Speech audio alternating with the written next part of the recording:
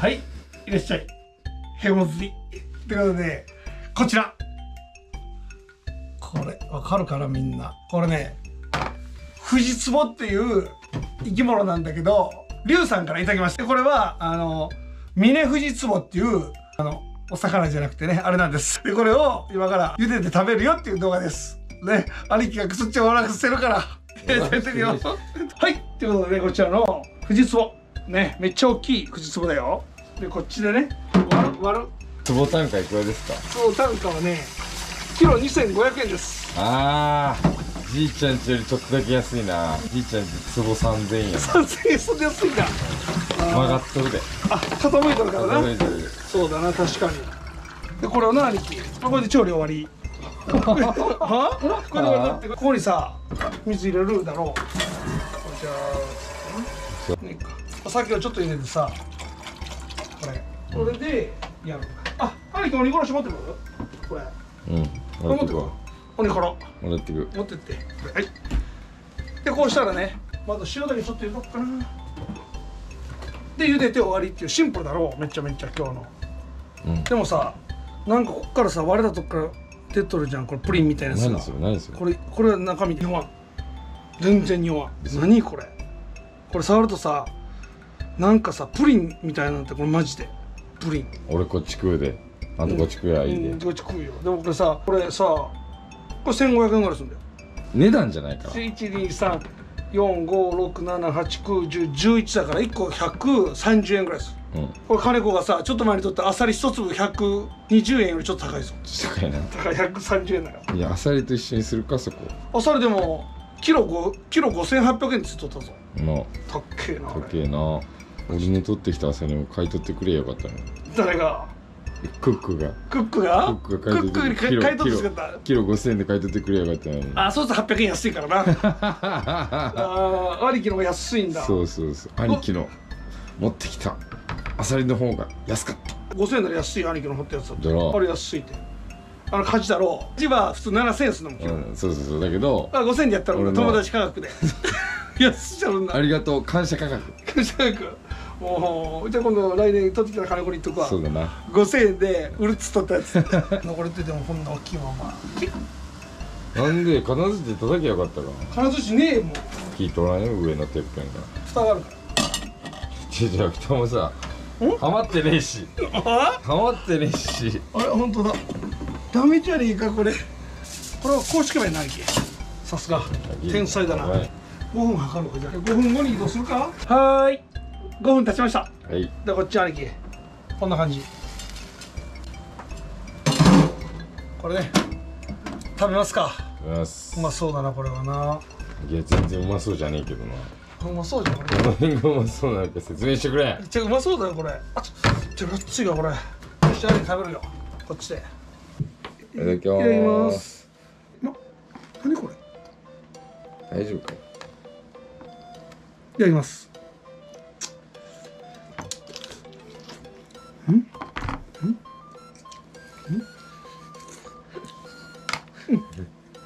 大丈夫か。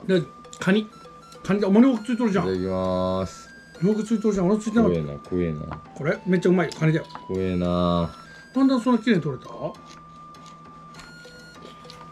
れ。あれ？ダメじゃん俺のこれ。取れん。取れた？何うまいだろう。こうって取れた。これ。ね。ダメお前。嫌い？カニみたいなじゃん。なんで売れとんだ。おかしいだろ売れとって。うまいの？これうまいの？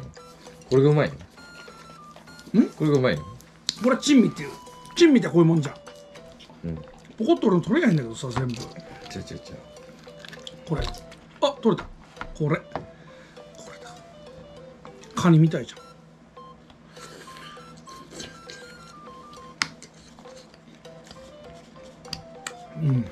なんか食べにくいカニって感じだな。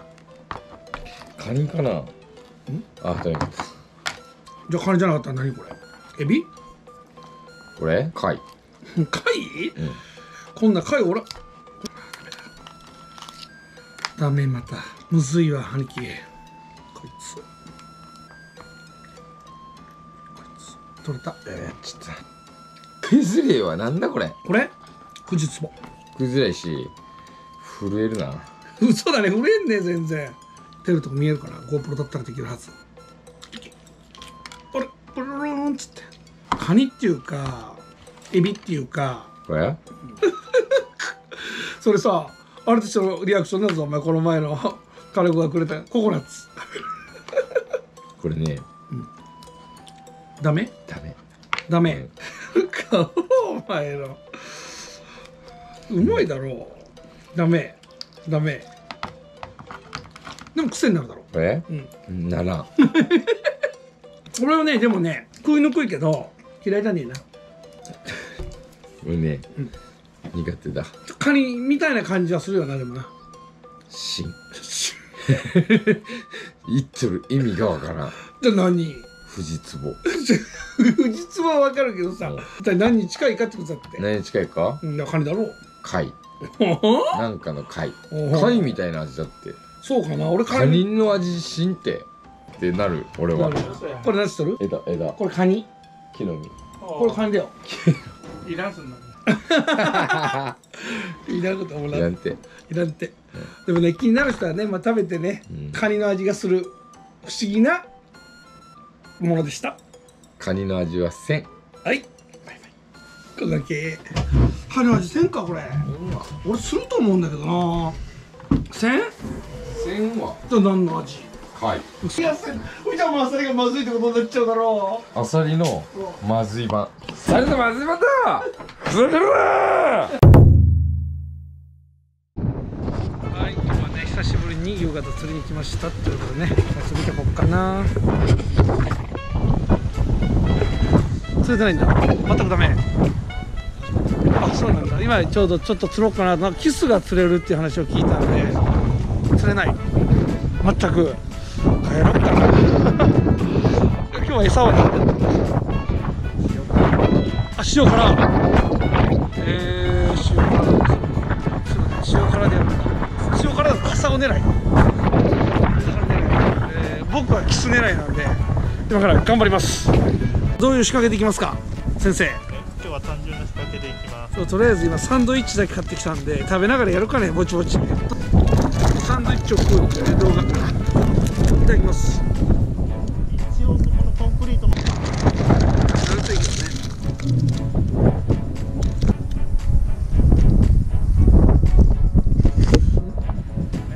ごちそうさまでした。先生もサンドイッチ食いや。どうぞ。プロっぽい人たちばっかりだ。わかるよ。これで何分ですか。120。冗談。そのクーラーボックスの中には何が入ってるの。キスちょっと見せてください。あ、すげえ。でもすごいね。ここに名人が3人もおるから素人の僕ら釣り合い。みんな釣ってちゃうんだこの名人たち。また釣っとるじゃん。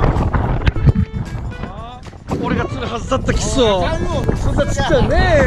配当がなくなっちゃうじゃん俺の。すごいね、さっきから入れ食いじゃん。名人だな。餌がいいのかな。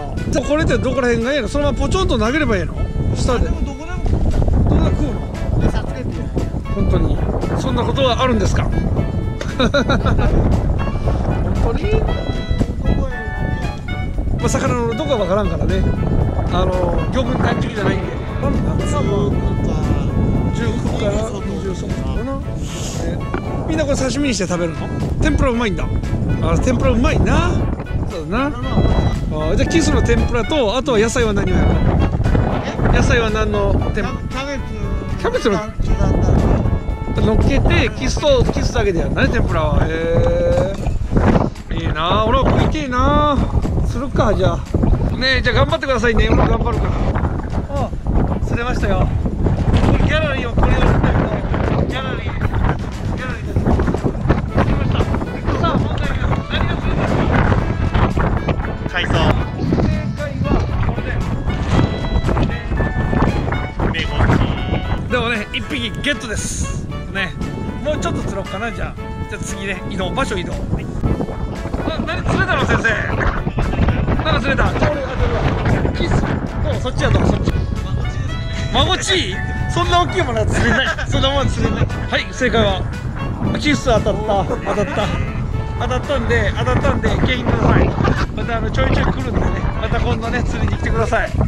ね、お店にも遊びに来てね。ということで、そろそろこのね日も暮れてきたんで帰ろうかな。1個釣って満足なんで、また先生にあとはね任せてもらうね。今から帰ってね金麦飲むんで、金麦アンバサダーなんで、ね、じゃあバイバイやってもらおうか。じゃあバイバイって言って、はい、じゃあねバイバイって言ってね、はい、ありがとうございました。帰ろうと思ったらまだものを連れてきて、さあ何でしょう。キスですかね。キス違うな。